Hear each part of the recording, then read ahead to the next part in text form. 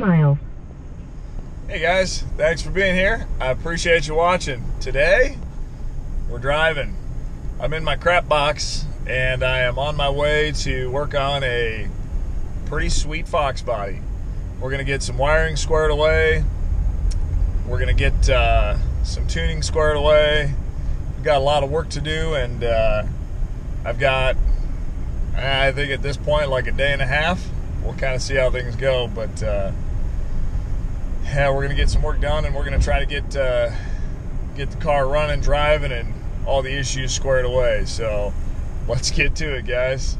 If you can't tell, I'm a little tired. Worked till 5 in the morning today, and slept for about an hour and a half, and then got on the road to come here. So I'm pretty excited. I'm pumped to be able to do this. So let's get it going.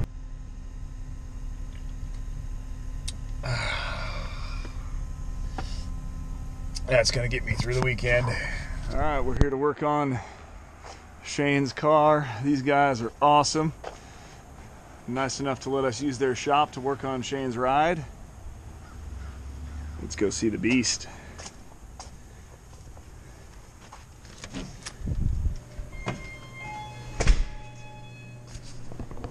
Got a nice shop.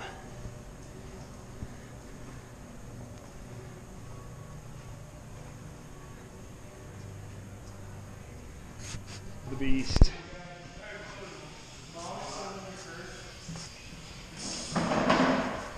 Got a little bit of wiring to work on. I'm gonna get speedometer going on the Pi dash. Got to put a battery in this thing. See why she ain't firing. She's gonna run. All right, found some issues with some of the injector wiring. Squared that away. Also had some boost control settings that were set wrong in here, causing it not to run. So we had to turn boost control off. It was trying to use the FIDL port in addition to the PWM for the idle control. So turn that off. Then we also had to increase our priming pulse so that we could get it to pulse the injectors and prime it. So got that done. Now we're going to try to start it. We found that there was not a ground on the injector harness, so that's why our jerry-rigged pile of crap like this, we've got a ground on our distributor back over to here. And then back here, we're going to have to add a ground for the injector harness that is missing. So normally right here on the Fox, you'll have a ground strap there, and then that'll go to the injector harness, so we're going to have to make that. However, it's ready to start. All right.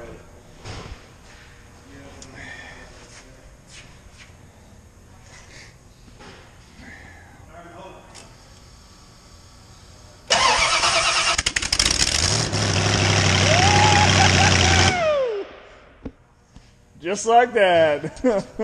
That was awesome.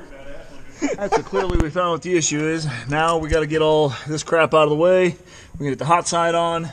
I'm going to get a ground strap made to go from the block to the chassis.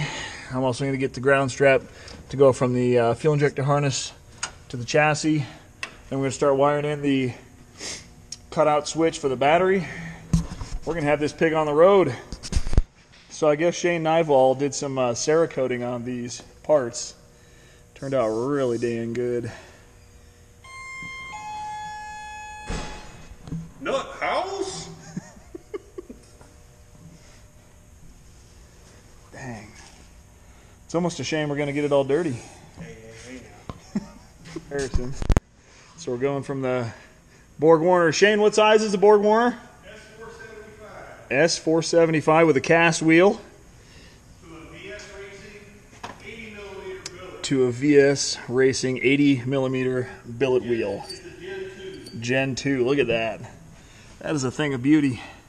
Look at the size difference. It's the difference between Shane and I. So we got the ignition no worky. That's done. Verify timing. Did that. We're doing the turbo hot side now. Wiring, we got the cutoff switch, power dash, or Pi dash, power draw, transbank, bump box, wideband, and then the other thing we got to do is the fuel sender. There's our list of goodies. So start going down the list, cross things off, and getting it done. This thing's gonna drive tomorrow. Woo. Headers on. Bolts aren't tight. We're just gonna leave it. Oh, I'm just kidding. Send it. Send it. Mint. We're getting a little crazy over here. But now it's time to put the rest of the hot side on. We got to finish up the ground for the engine. So you can see right there, that bolt. Yeah, nothing on there. That's pretty sweet. So we're going to fix that. Fucking douchebag. Hey. I'm going to have to edit that out. They're going to demonetize my video. Will they really? Cussing.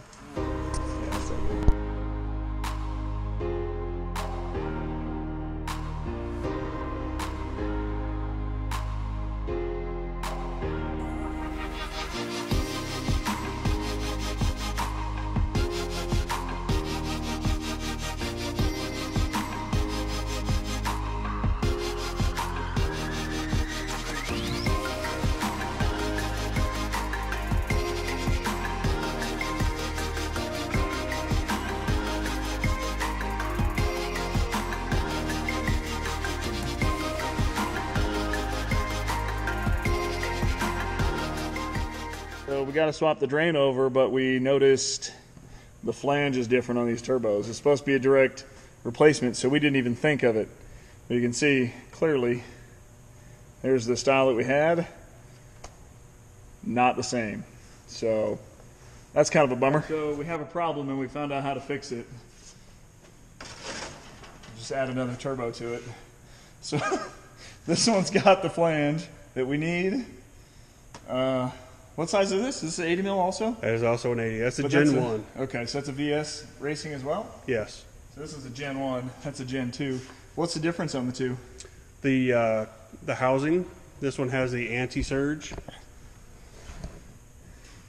Cool. And this one here's got the different cover. I can't remember what Byron said it was, and then it's got the bigger wheels. So the Gen 2's got bigger wheels, basically capable of more power. Both have a billet wheel. Man, they're both good-looking turbos, but where the hell do you find an air filter for that one? Well, my application, there isn't one. Just run a turbo guard on it, or what? No. Nothing? Just wide open? Eat it. WFO? That's it. That's awesome. Man, look at the machining in that wheel. Looks so cool. You can tell how much bigger that wheel is. I don't know if you can see it on the video or not, but that wheel is a hell of a lot bigger than this one. Awesome. It will happen. So we're going to put, eventually the Gen 2 will go on. Oh yeah. But for now, just so we can get things. As soon as I get this. Need to get it started, running, make sure everything's good. We use this one. Then as soon as we get this flange adapted, so you just have to cut this off and put the right flange on. Yeah. All right, let's get it put on.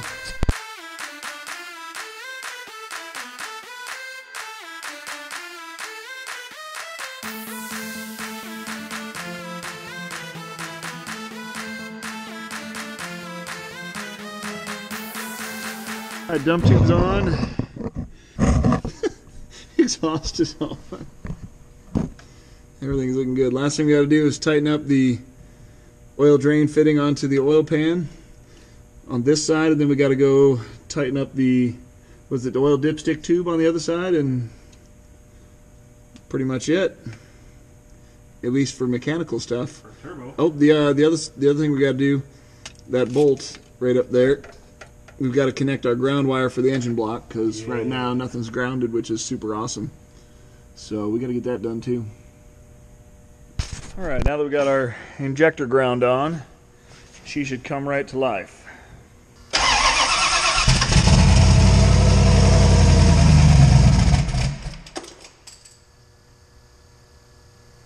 Lost a wrench.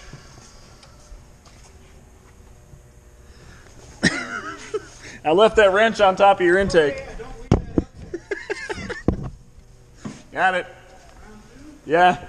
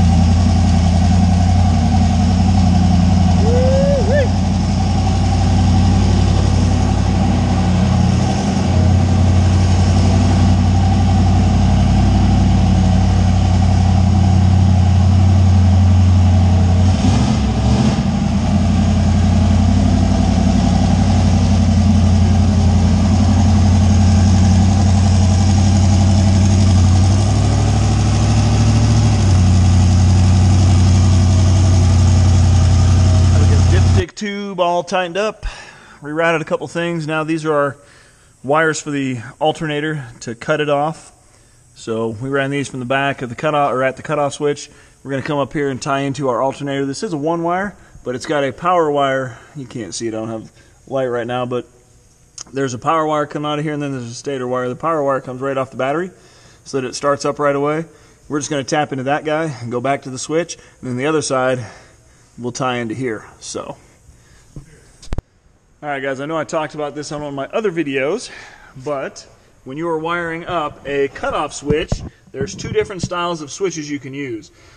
If you are running a full-on race car and you have no alternator, all you need is one with the two battery posts.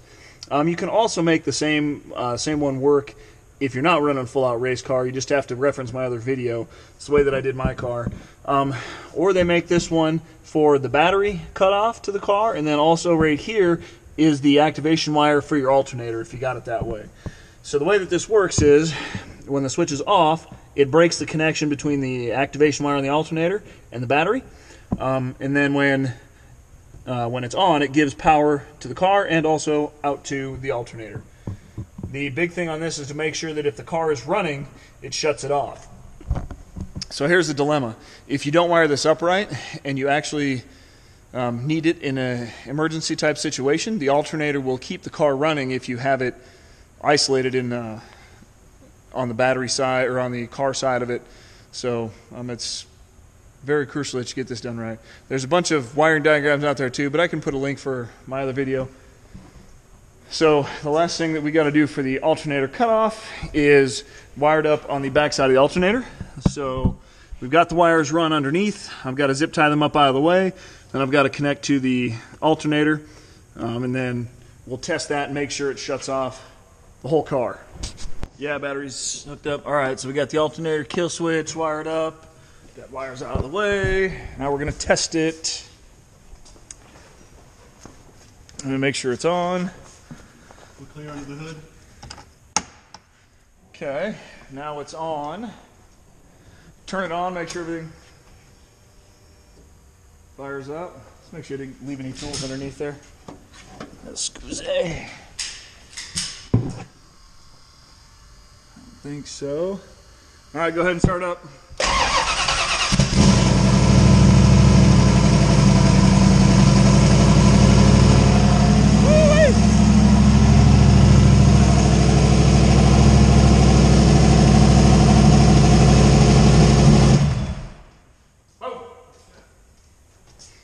Awesome. Kill switch works. Time for the bump box install. So we got it centered on the panel here. We'll get it all wired up and test it. Life will be good. We got a wiring diagram for said bump box. So we're going to wire this guy up. It was a smooth stage. So pretty simple. We'll have a ground, battery power, tan color for trigger wire, switch power, and then our solenoid power. So this is for the trans brake. This is basically just going to intercept that trans brake. That way when you go to bump in, lets it work the way it needs to. So we're going to follow this guy, get it installed, and test it. Quiet on the set. The hell? I'm trying to make a video. Trying to make some money here, and you guys are just... So Shane had a good idea. Instead of using this switch, right, so this is your typical switch for a bump box. It'll get wrapped around stuff unless you got it hanging everywhere. We're going to use the horn on the steering wheel. So we're not using the horn as it is. So there's a factory relay right under the dash for it. What we're going to do is re-pin this connector. Come in here. So there's a connector under the dash here for the horn. This right here goes to a factory relay, but it's a specialty one. So we're just going to take the... those connections are spade connectors, and they'll fit right onto this relay. So we're just going to take it out of that connector because this relay is shot, tie it into this relay, boom, bump box, done. And we'll just run the wires over to our bump box itself, and life's going to be good. This is going to be a hell of a lot easier than I thought it was, so that makes life happy. These connectors here, there's a little piece in there that you push up, and then it releases the pin. I can't do this with... Hello.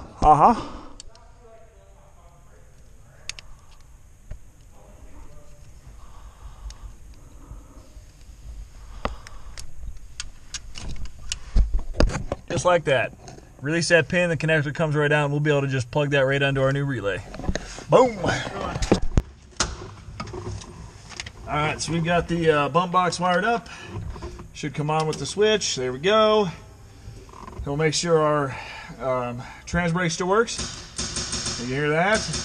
And then when we've got our trans brake held in and we hit this button, you'll see the green light on there come on. Yep, there we go. Boom, boom. Awesome. One less thing to do. Alright, you can shut it off. Y'all guys like to give people crap about butt splices. You know who you are. And I just want to show you something. This is why I don't like solder, right? If y'all guys are going to do solder, at least do it right. This is garbage, so I'm going to put butt splices in. It's okay. And for the record, I know this looks like a rat's nest, but it's 1,000 times better than it was. All right, it is time. Now we're going to load everything into the Pi Dash.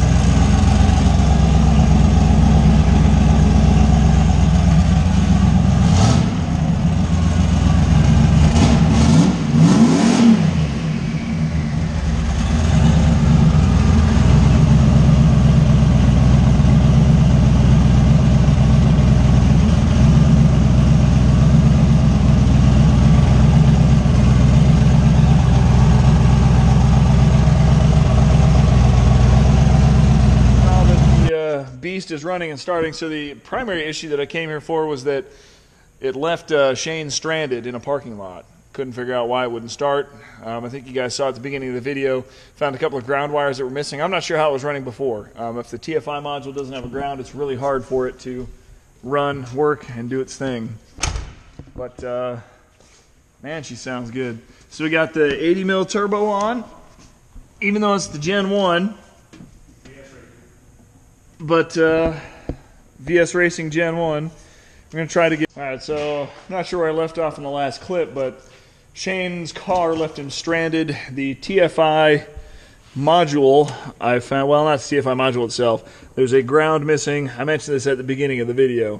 A ground that's for the whole ignition system, basically your injectors and the TFI. The block wasn't grounded either. As soon as we did that, you saw it fired right up. So we also had to fix a lot of stuff on this list. Ignition at the top, verify timing, put everything back together. We wired in his cutoff switch, we tested that. Man, Pi Dash, trans brake, bump box. What didn't we do? I think the only thing we didn't get to was the fuel pump. The fuel sender. We got to verify the GPS is working. So we're getting a weird reading, but as you can see, we're inside of a, tin shed here. So, man, that was a hell of a lot of fun. So we've got a lot of stuff done on this. This car is going to be an animal. So hopefully Shane gets me some videos of the car flying down the track. Looks really good. This is all the Cerakoting. Cerakote by Nut House at Shane Nival. Good old Nut House. Texas. We thought originally that it was the Cerakote that was... That's not even hot. Holy cow. That's crazy. I'm not touching that, though. That's hot. I'm holding the headers. That's what I'm saying. It's warm, but it ain't hot. Film me holding this. My hands. That's right after we got done running it. My hands are on it, people. That's crazy. You don't understand. That's amazing. That's just the hot side of a turbo system. Yeah, it's only been running for 10, 15 minutes. No. The radiator's hotter than the dang headers. That's awesome. Wow. I love this car. I'm excited. So I also tightened up your alternator belt. It wasn't squealing, but you see how it's kind of moving? Mm-hmm. I think that top bolt needs tightened too. I didn't tighten that. Okay. I don't know why it's flexing like that. It shouldn't. I don't know. You'll have to check that, see how tight it is. Dang, man. I love it. We had to run the switch wires all the way underneath the car, zip tie those out of the way. There's so much stuff. I can't even remember everything that we did. Look how much cleaner it looks inside here. Oh, I don't have a... Here, I'll get my Gorilla Strength on here for you. You've been doing work all day. I haven't. It's a little tight from the roll cage. Look at how much cleaner it looks in here. We did some work. We do have a door panel for the driver's side. It's just not on right now. We're wiring up for the power windows. We had to make sure the wires were That's set. the other thing we had to get to next time. But that's what they look like. There's always stuff to do on a project car. Anyway, guys, that's it. It's late. I've got a couple of hours to drive to get home, and I have real man's work to do tomorrow. So, unfortunately, that involves no fun. This has been awesome. Thanks, Shane. Appreciate it. Thank Oh, you. hell yeah, man. All right, guys. Thanks for watching. Appreciate your time. We'll see you next time.